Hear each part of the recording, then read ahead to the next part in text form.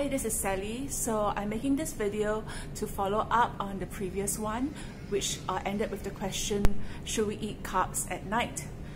Okay, so I've just told you about the other side of the argument, why we need to eat carbs at night. And according to this medical doctor, it's because, our body requires energy to detoxify.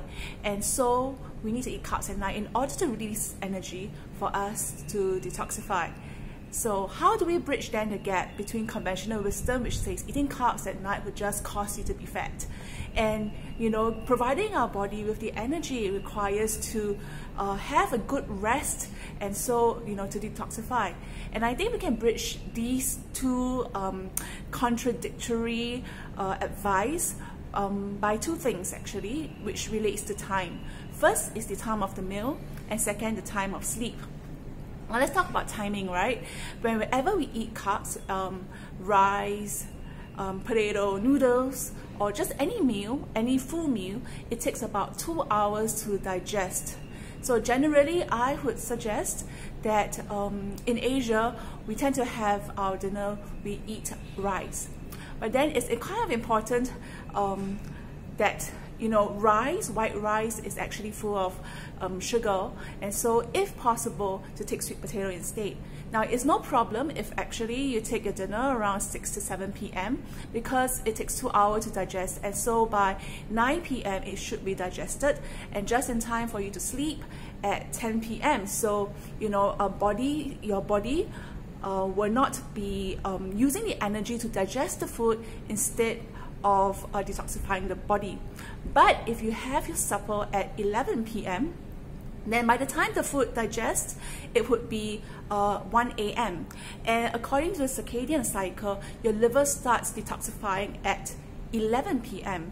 So which means that, right, at the point of time when your liver is supposed to be resting, right, and detoxifying itself, the energy that would have gone into detoxification went into digesting your supper instead. So which means that the window period of detoxification for your liver was missed. So your liver doesn't detoxify.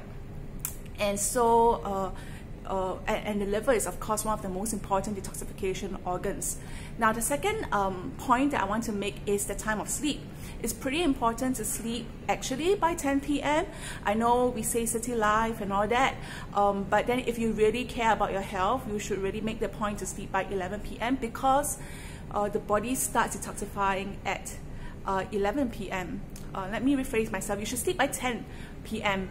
because your body doesn't immediately detoxify. So just to give a bit of leeway. Now, if let's say you have a late night and you're working late and you end up sleeping at 1 a.m. or 2 a.m., what it means is that certain parts of your organs in your body has not managed to have a good rest.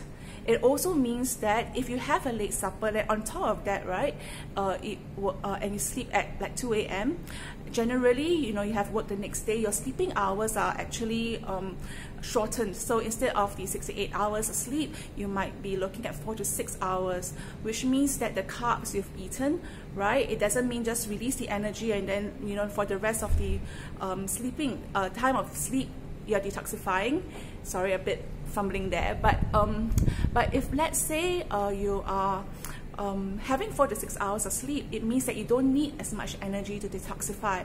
So at the end of the day, people who sleep late or people who do not have enough sleep end up getting tired, or having supper, late supper when they sleep, they end up getting more tired because the body doesn't have enough rest. Not only does the energy go towards digesting the food because they eat too late, but because they sleep too late, they don't have that number of hours of sleep, the energy that should go towards detoxification, the body does not need that much now, so it goes towards fats.